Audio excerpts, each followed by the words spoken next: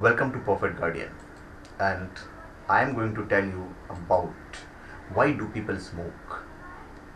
The entire smoking population would empathize with Mark Twain once he once said, "Giving up smoking is the easiest thing in the world."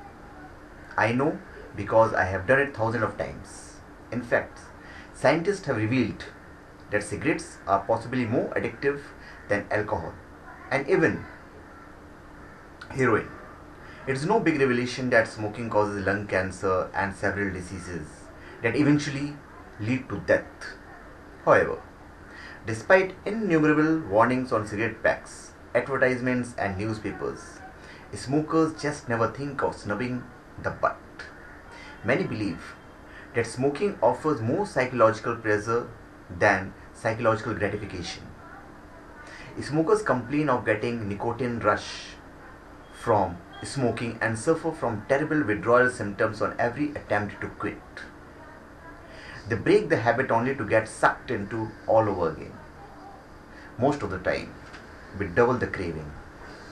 Thus, it can be said that smoking is one of those vices to have passed on for centuries and centuries now. No doubt, awareness has brought down a number of smokers over the years, but it continues to be looming threat till date, thanks to a large population of troubled souls who just cannot give up.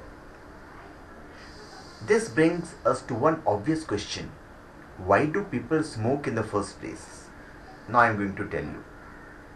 First thing is peer pressure. They say that there aren't many people who start smoking after the age of 18. This leaves us with one palpable implication. Peer pressure is indeed a major trap that lures an unfathomable amount of teenagers into the social gaffe that is smoking. Either they light a cigarette just to fit into the cooler crowd or to get noticed. Those with low self-esteem try to renovate the image by adding a carrier stick to the hand. Besides, health is not much of priority for a teenager unless he or she plans on making it big as a professional player. Nonetheless, peer pressure doesn't occur only in schools and colleges, but also in office environments. Many a times, people who had not tried lighting a butt in the early years of life become chain smokers by the time they reach 30. All thanks to the office environment and bad company. Now, cure for stress and boredom. A cigarette contains over 2000 toxic compounds. According to many, the combination is oh so good. It relaxes them, de-stresses them.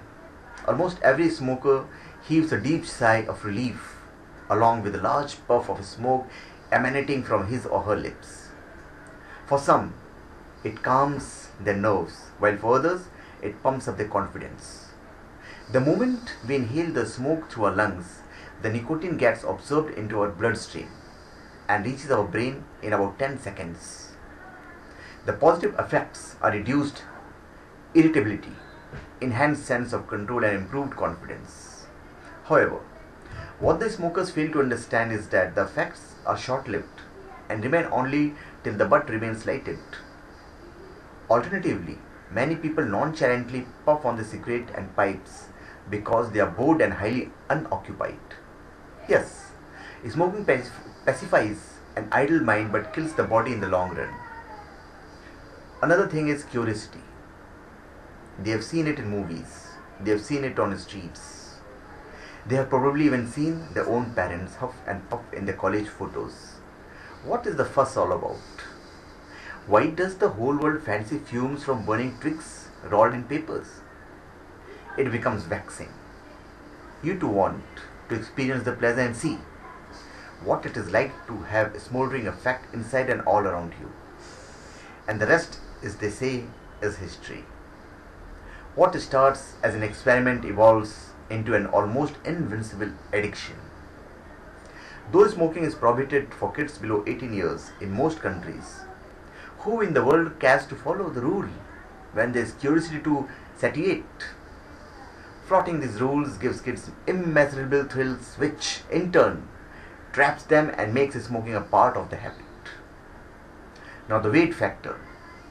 Smoking is known to inhibit appetite.